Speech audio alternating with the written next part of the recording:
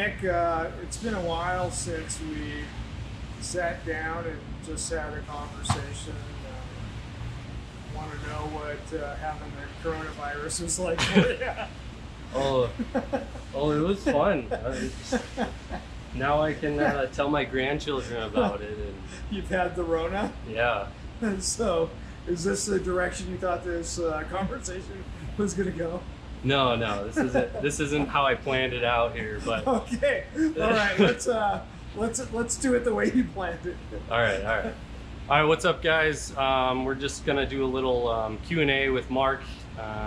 Just kind of talk about what's going on next year, what's going on this year, what's up with events, some new features to the trailers, and some other fun details. So let's get into it. So first, what's going on with this coffee here? This segment is brought to you by Water Avenue Coffee and the special bean blend. This is actually, we got a call from somebody who's really interested in bean trailer up in Portland, and he has an amazing coffee house and is an amazing roaster up in Portland, and so we worked on a bean blend, and there you go, we have a bean blend. I think I saw a comment on Instagram with someone saying that they couldn't quite afford the bean, but they'll settle with the coffee for now. So yeah.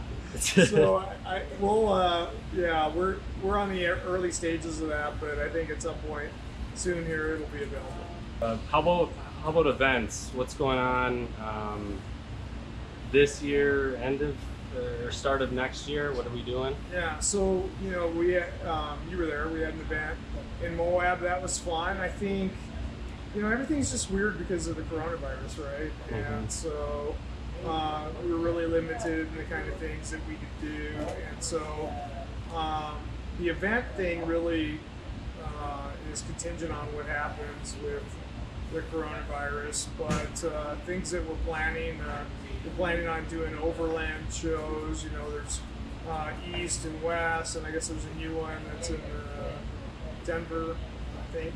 Yeah. And there's also a four-wheel show in Southern California that we plan on doing. Okay. In terms of those kind of promotional events. Right. But we want to also try to do some bean-specific bean owner events. And I'm really curious from our audience who'd be interested in potentially a Baja trip in February, January timeframe. I'd really like to try to go down there with a bunch of bean owners. Yeah, that would be crazy fun. And we got plenty of bean owners out in California, so comment if you're interested. And then how about the shipping container? What's going on there? Yeah, so we're pretty excited. We've designed basically the Bean Lounge, which is a shipping container that we've customized into basically a rolling bar. Let's be honest about what it is. It's basically a rolling bar, and it's also going to be a sales office in California, again contingent on what happens with the coronavirus. Our intention is for Cindy and I to start spending more time in Southern California this winter, promoting bean and giving people access to bean so they can see it. Yeah. Can we get into details about that at all? Like, is there going to be a deck on the top? Or? There's no deck on the top, but there's an amazing deck that will swing out from the side. In fact, we should probably, at the end of this, go get some footage of it. Yeah, totally. So we got California coming up. We got some cool events coming up. How about? I'm glad the fly is over there now. Jeez. Gosh. How about dealer network? What's going on there? People are always curious. We have people across the country that want to see bean.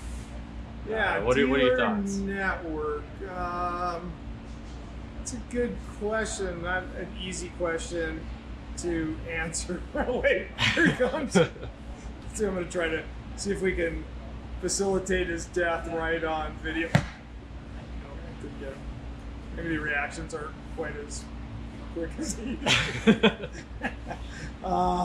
So I don't know if you've been to an RV dealership before, but I don't know that that's the kind of experience that we want to have our bean clients have. And so right now we're planning on marketing the bean directly, and at some point we might open up some regional offices in the west, starting in the west, and then work our way east. Gotcha. What's the Upholster about? Okay, so we've hired an upholster, a very experienced upholster. There's always been some things that Bean didn't have, like a custom cover, right? Like the covers that we recommend now are basically cheap ones that you can order off of Amazon. Mm-hmm. They might not have the longest shelf life. And so we've hired an upholsterer who will produce custom covers for us. I've always wanted an enclosure for the galley area, you know, like if it's windy or it's cold and you want to cook back there or you want to just hang out back there. So we're probably going to work on developing those kind of things. So an upholsterer to help us with the cushions, the bunk bed, and covers, and some enclosure things. If you have some ideas on things that you would like to see from a custom upholstery standpoint for Bean, we're curious to hear about these things. Cool, that's really awesome. I'm like, extra excited about the galley. That would be fun.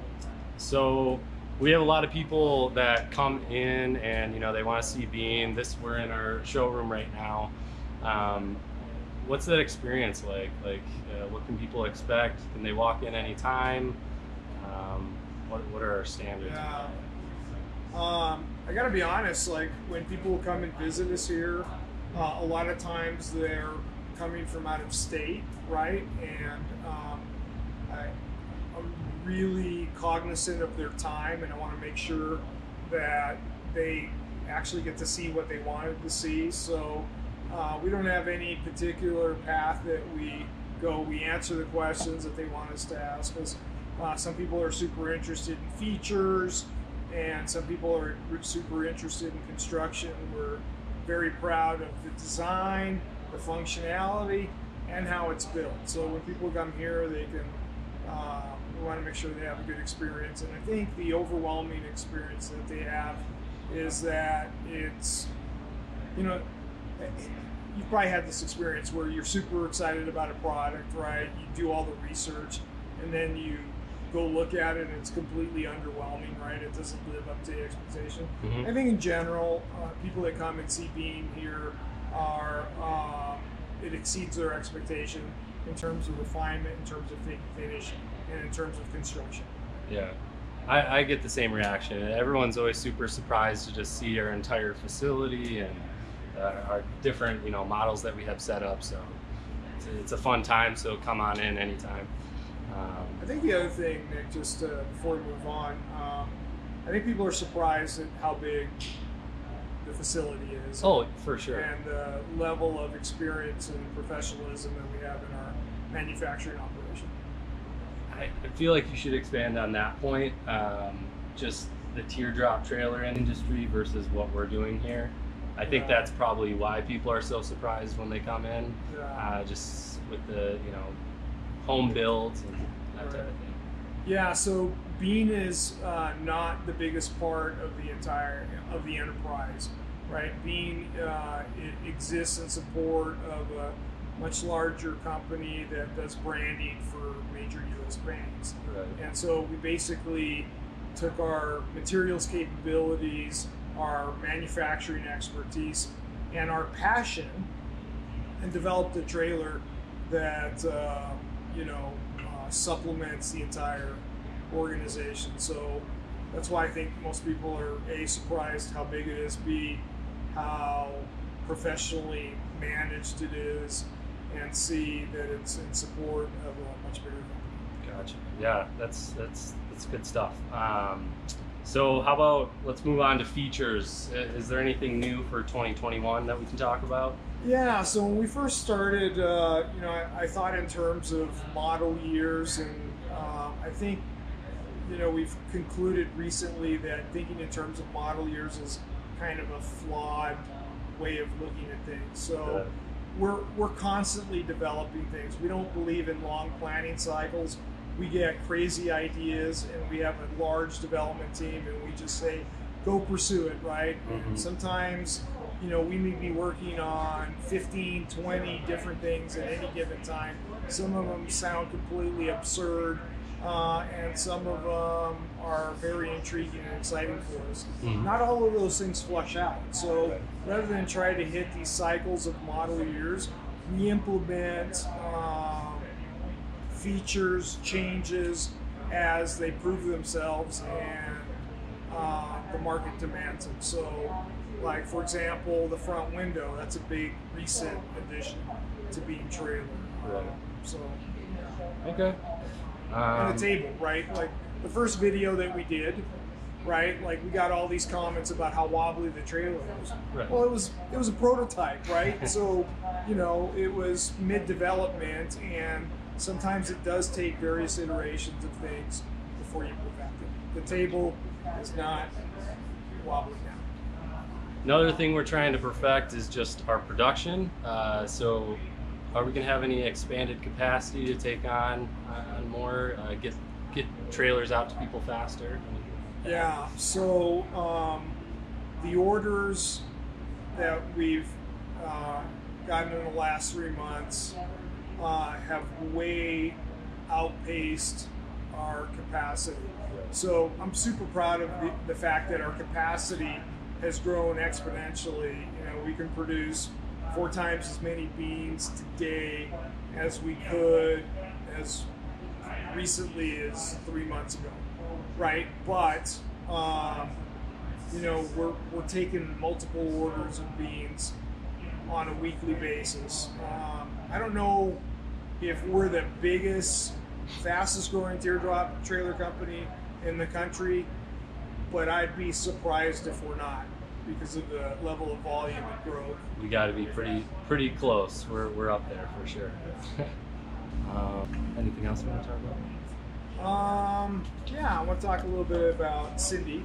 So my wife Cindy, she was a clinical director at the University of Utah, and she just joined Beam Trailer, and she and I are really the ones that are going to spend more time opening up California. So if you call us here at Beam Trailer, you're probably used to getting Richard, and now there's a new name, Cindy, and that's my wife. And it's super fun to have her working here. So we are adding a lot of new features. What is your favorite feature that we have going on right now? I think the front window, man.